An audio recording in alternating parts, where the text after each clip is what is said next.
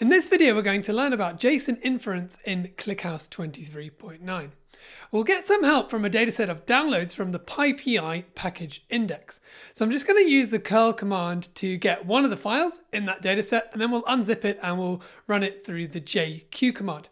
And we can see here what fields we've got. So you can see we've got a timestamp, we've got a country code, we've got a project, we've got some nested things like the file, the details, and if we scroll down a little bit more, we can see the Python implementation that was used as well as the system. And if we keep on going down, there are loads and loads of entries in this file.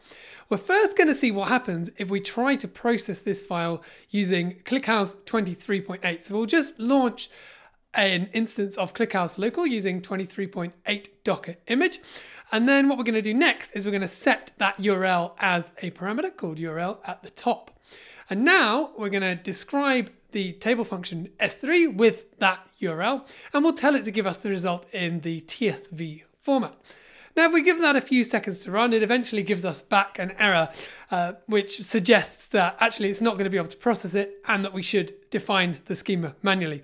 That all sounds like a bit too much hard work to me. So let's have a look how we get on with 23.9. So we're going to come over to another tab and we'll launch ClickHouse local there as well, passing in the -m flag so we get multi-line queries.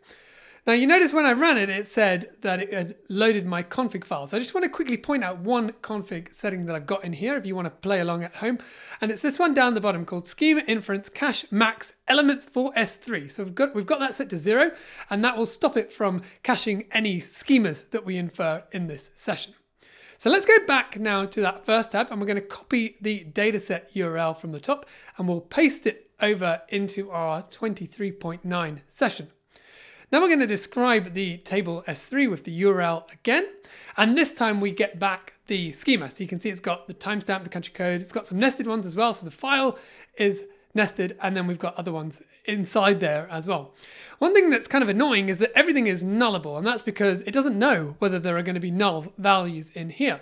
But what we can do is let's run that again, and we're going to configure the schema inference make columns nullable, and we'll turn that off. And so what it will do is if it doesn't find any nulls in the sample of the values that it has to look at, then it's just going to say, okay, well, this column is not null. And if we now run that, we can see we get back a much better schema.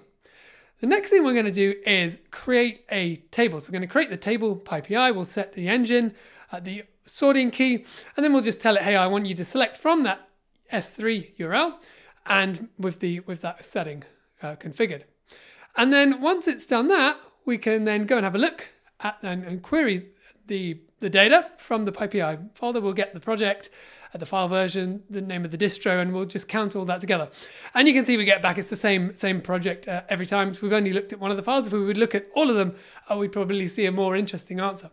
But I think this is a pretty cool feature. And if you like this, you might also like this video up here, which shows how to query and ingest Parquet files.